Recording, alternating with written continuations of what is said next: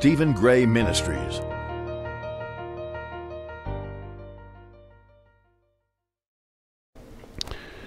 This morning's message was powerful for me. I hope it was for you.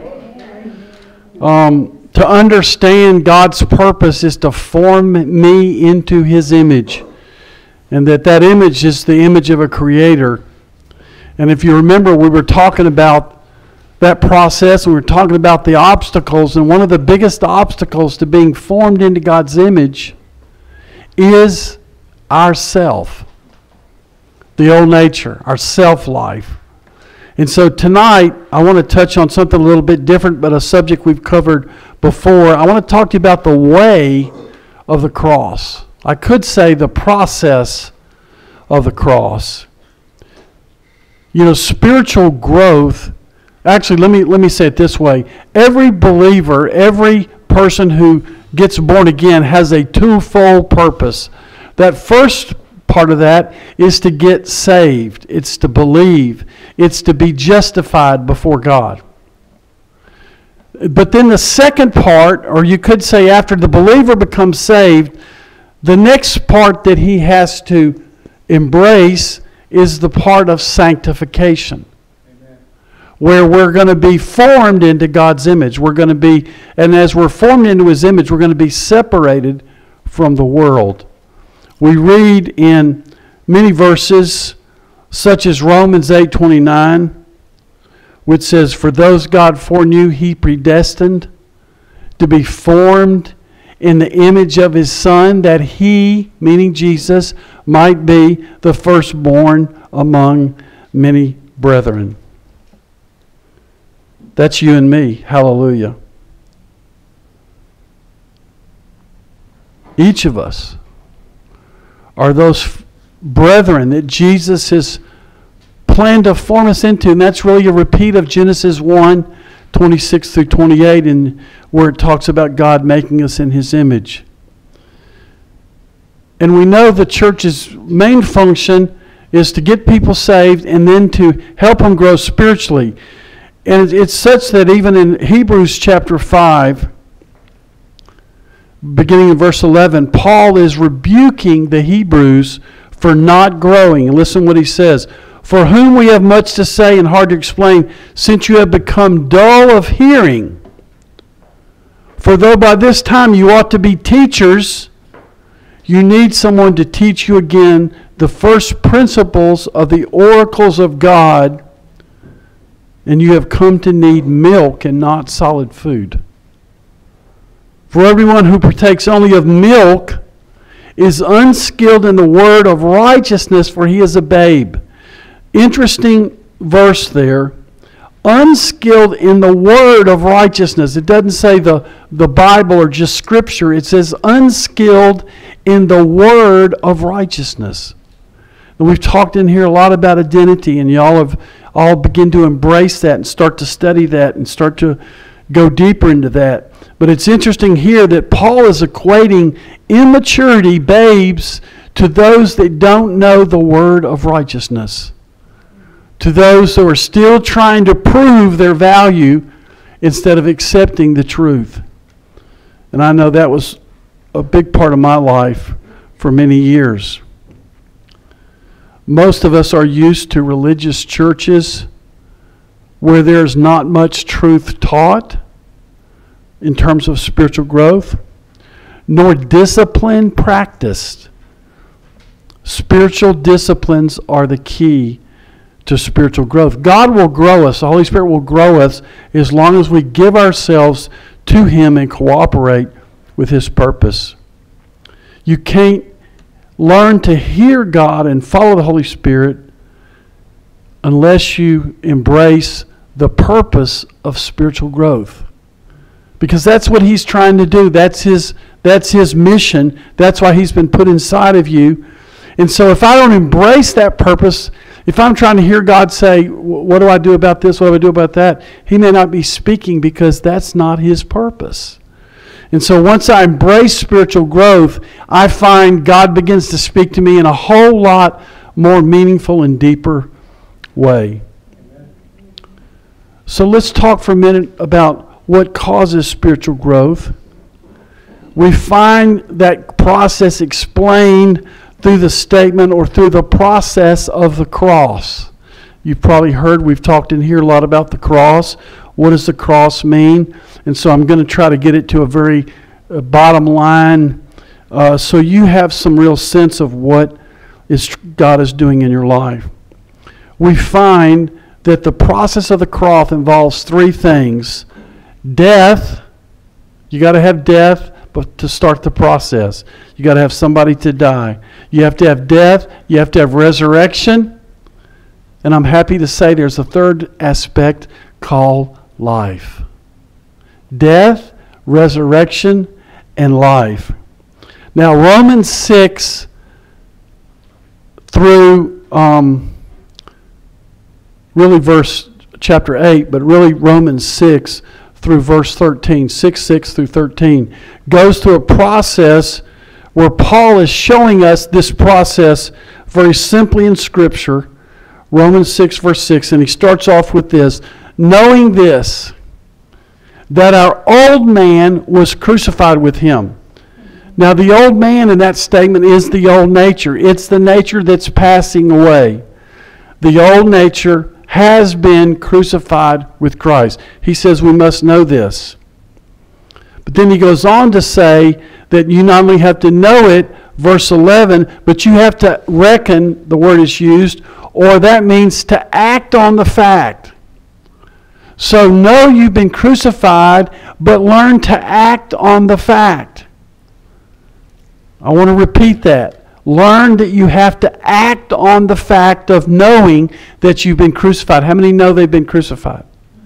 Okay, now you have to act on the fact.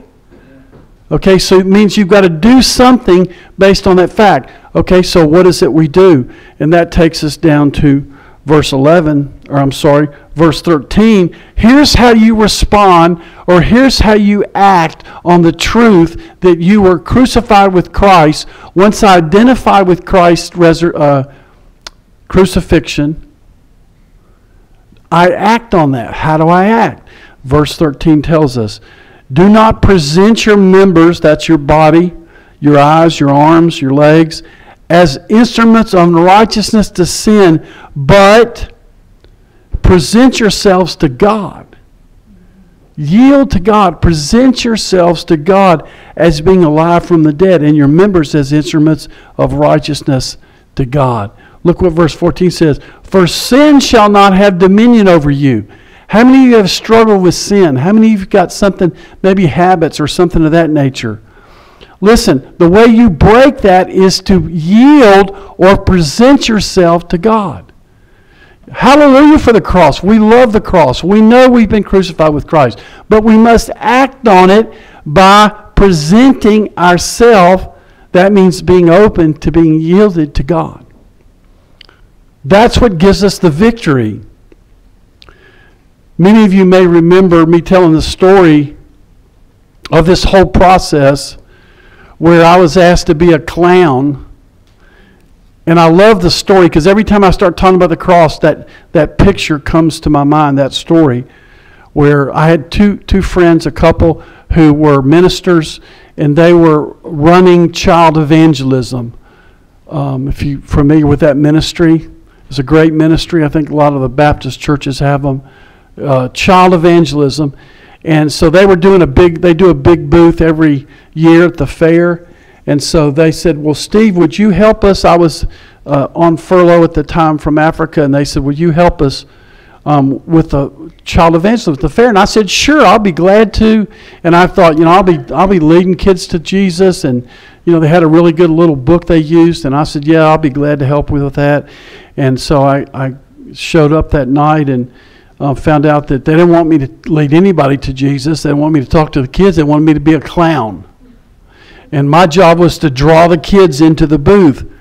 And so I remember I'd traveled a lot that week, and the kids were all really young, and I was up in my office about 4 o'clock, and I realized I was so tired. If you've ever been so tired, I was literally like shaking. And I said, if I could just my office was upstairs, if I could just get down the steps and get in my bed, I'm sleeping for weeks. And so I made my way down the steps, and I got in the bed. I laid on the bed. I was like, oh, my gosh. I'm so tired I couldn't even go to sleep. And as I'm laying there so tired I could hardly move, I remembered, I'm sure God prompted me, that I had volunteered to be the clown at the fair tonight. And I'm laying in the bed, and I'm trying to rationalize how I can get out of this. And I said, well, number one, I know it's God's will that we evangelize, and especially children. And so I also know I've given my word to these people that I would do this. And so I've been to quickly realize I couldn't get out of this. So I'm laying in the bed, and I knew there was power somewhere. Wasn't sure where, but I'd taught on this stuff, and I'd seen this, and I knew there was power. But man, I didn't feel it. It felt like it was a million miles away.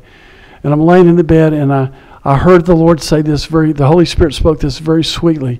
He said, are you going to keep preaching and teaching about this, or are you going to learn to live in this? I was like, oh. So I sat up in that bed that night. I sat up, and I grabbed the dresser, and I pulled myself up, and I got my keys and my wallet. I went down and got in the car and drove over to the fair. And I walked inside. I must have looked like a zombie. And I said, I'm here. And they dressed me in the clown suit. And I didn't get a picture of it, but I'm sure it was a hoot.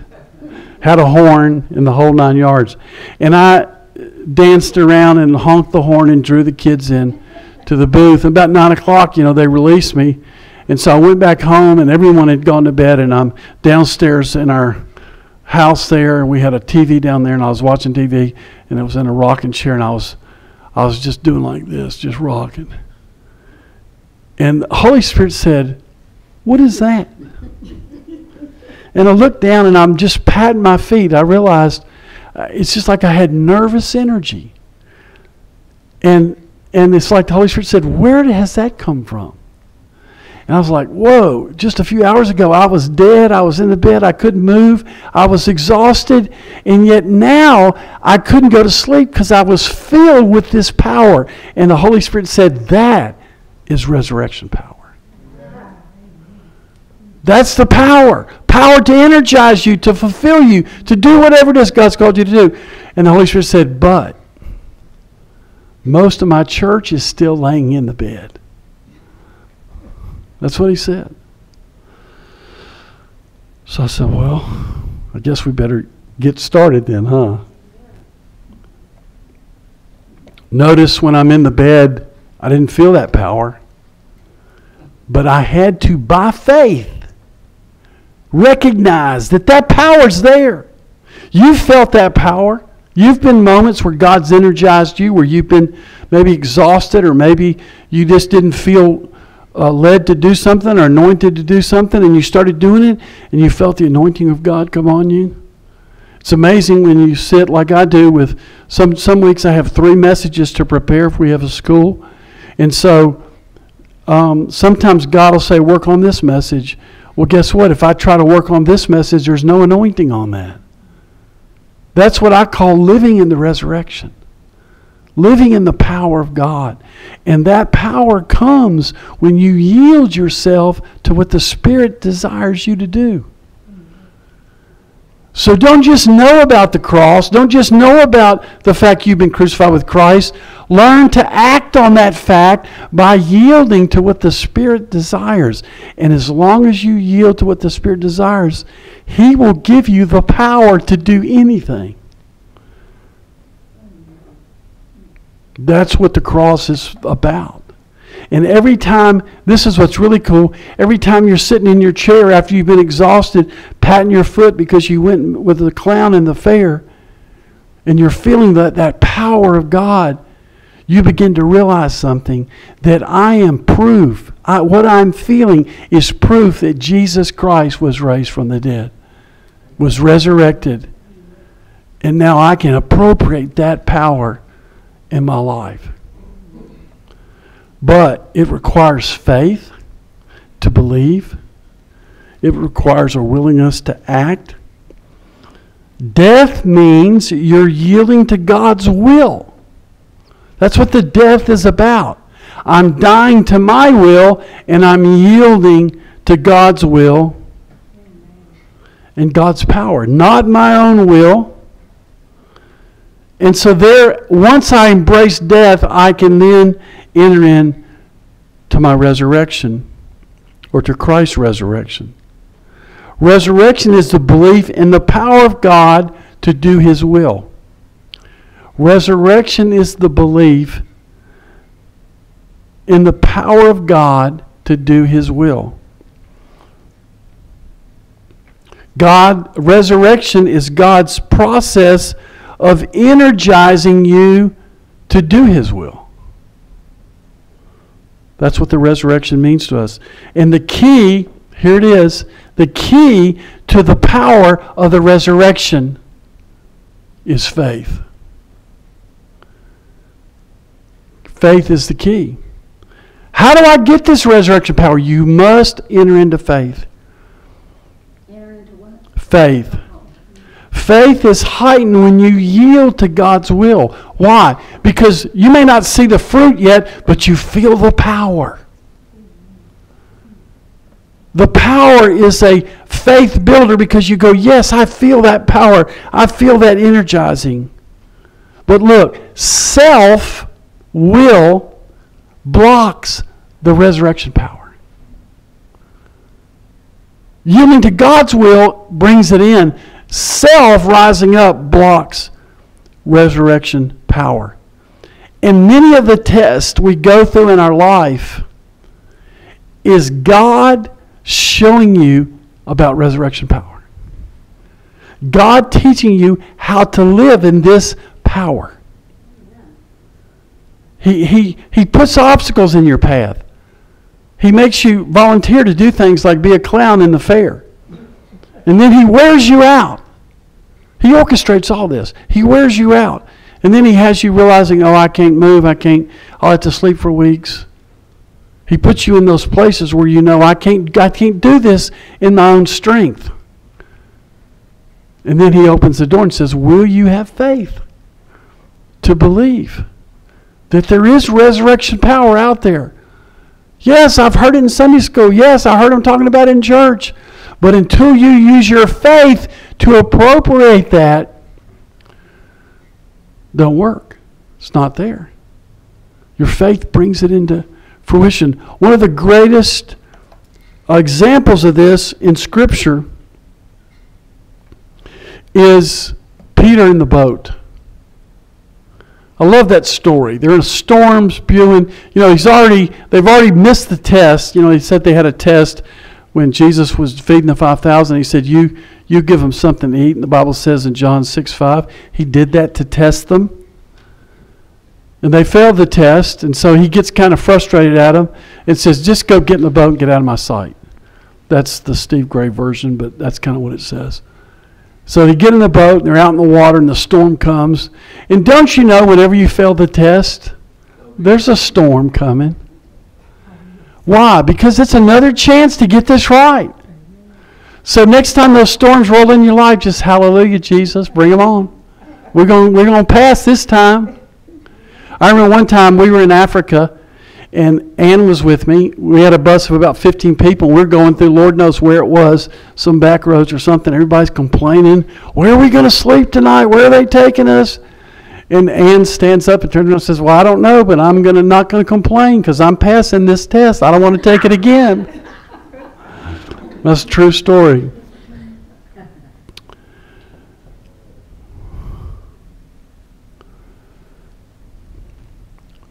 So we have to realize that God tests us in this. And so here they're in the storm. Peter's in the boat.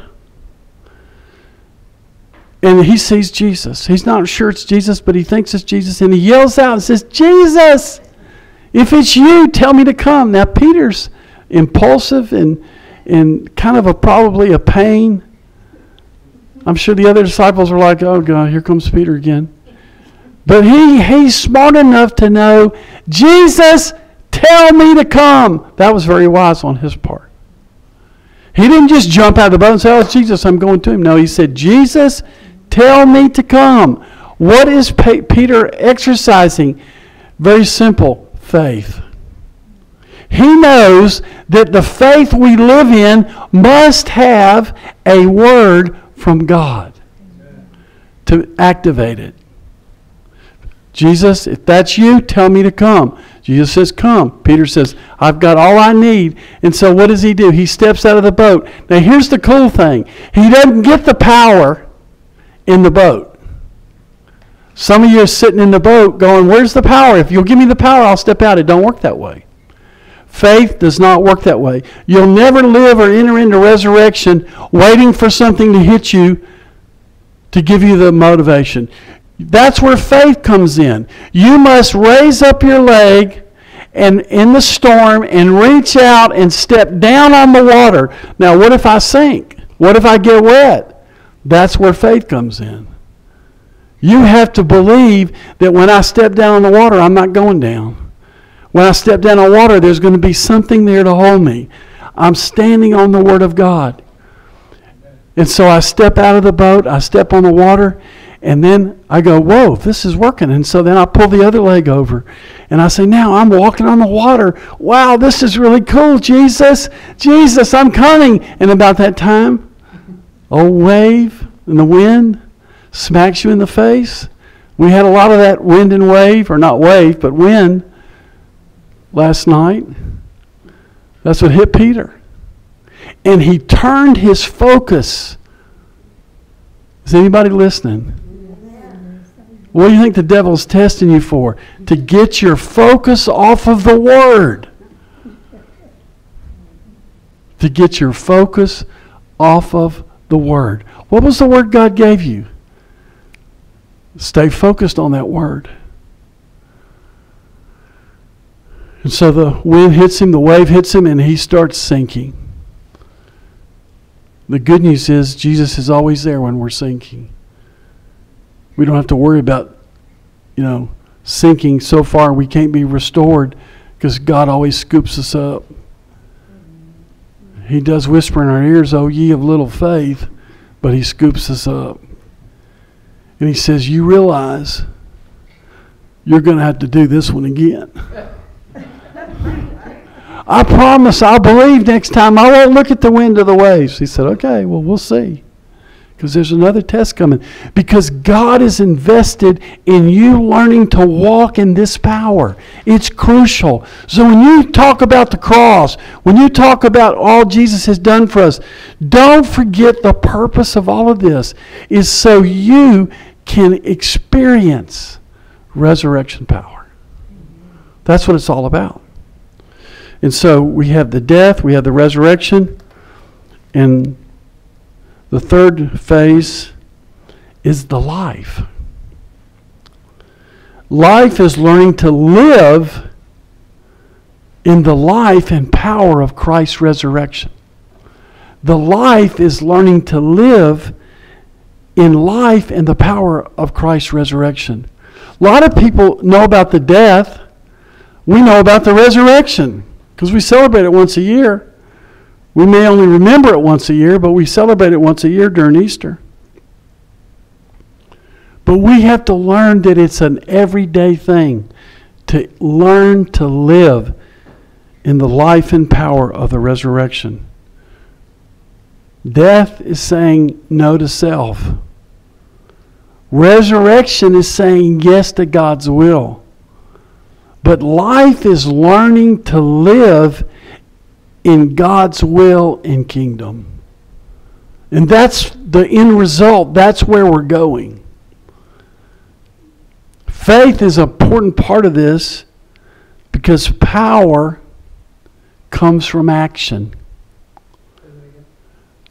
Faith is an important part of this process because power, the power of the resurrection, God's power, comes after action.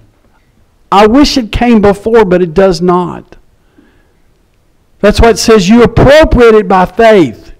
What does that mean? That means you have to act before the power comes. That means if you need resources, they're not coming before you need them. They're actually going to come after you need them. I wish it was different. Many times we'd be getting ready to go to Africa, and we'd be counting it down 2 weeks, 1 week, 3 days, 2 days, 1 day, and then the money would come.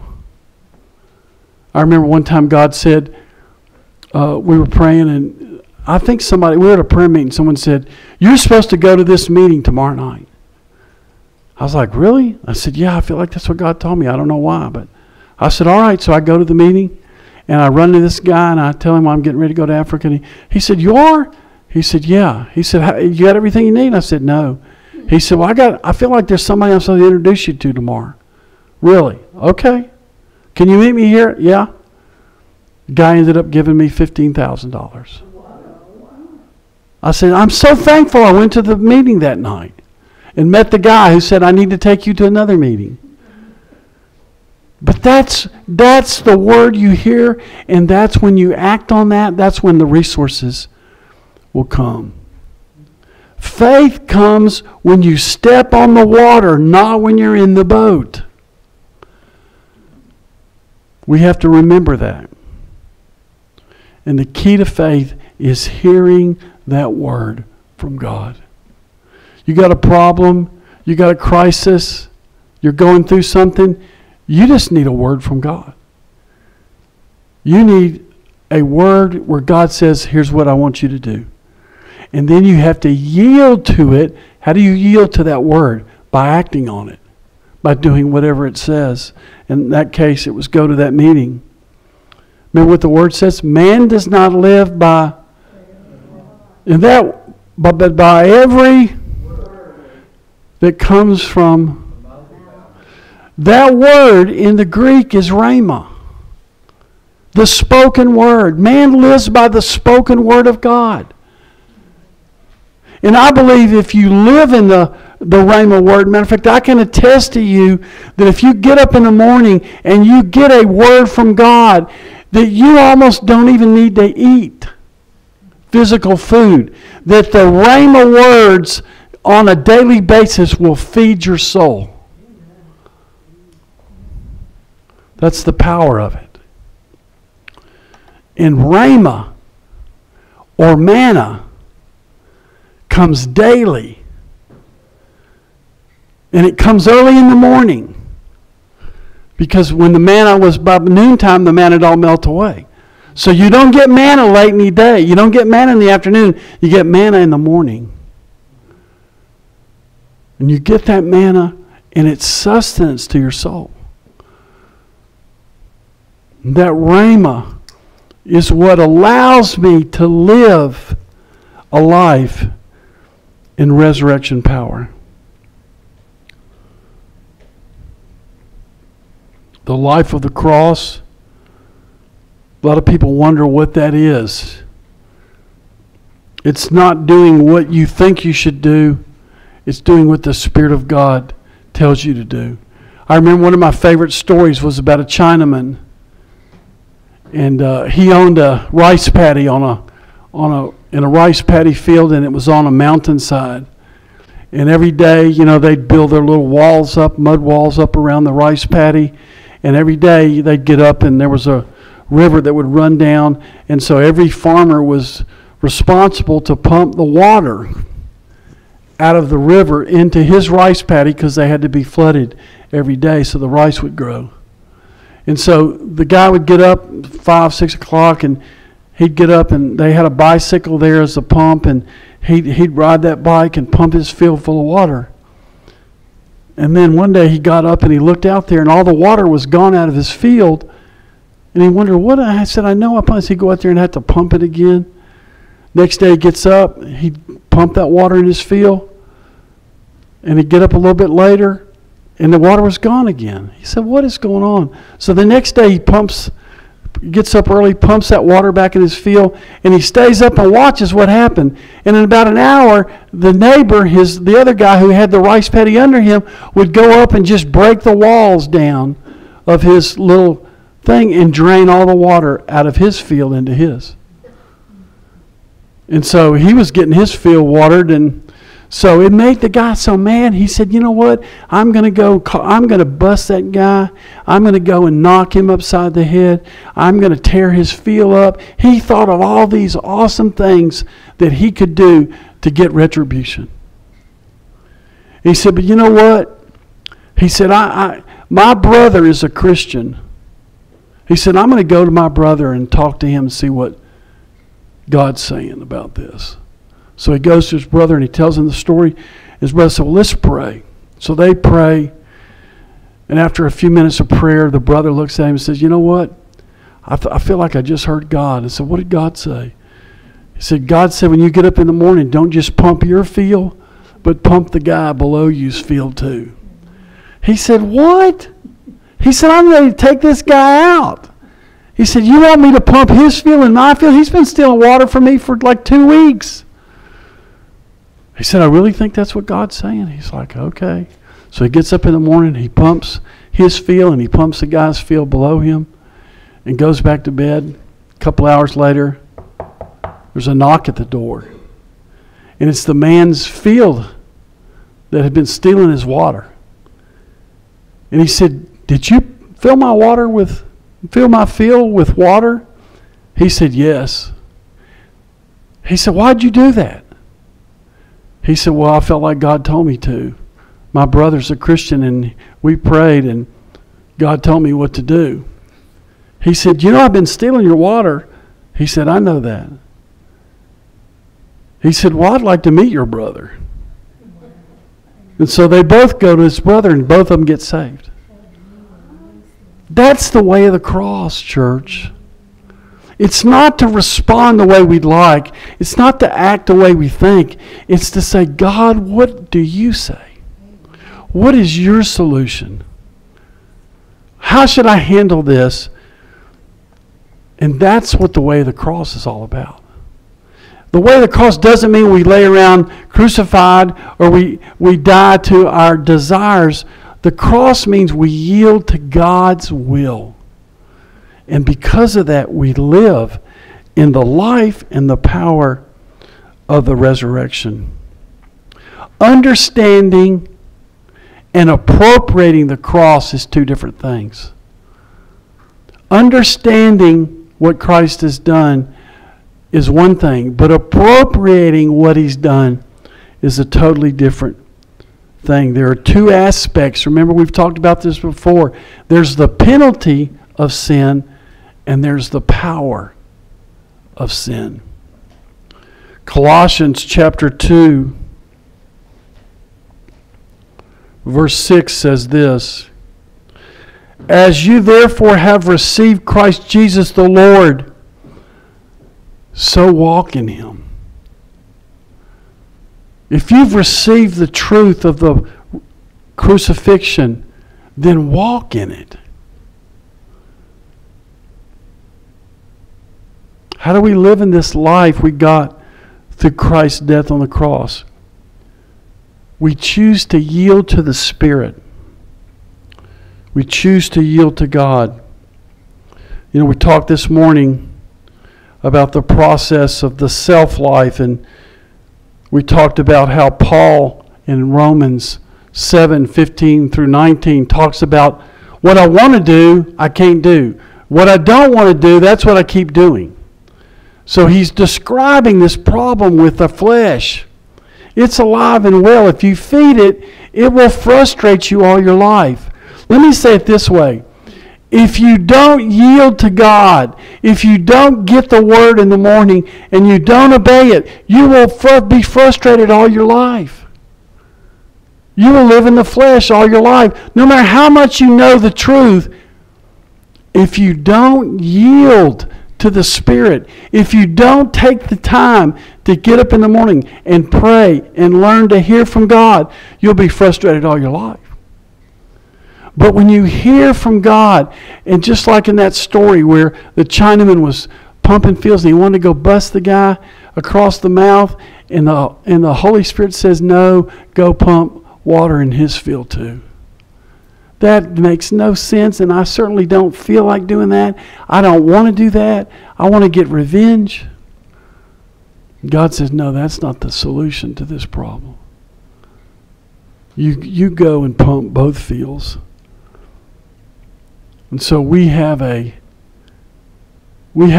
call, if you will, to not just, and that's what he said when I read you that verse in Colossians, don't just know about the truth. Walk in the truth. Live in the power.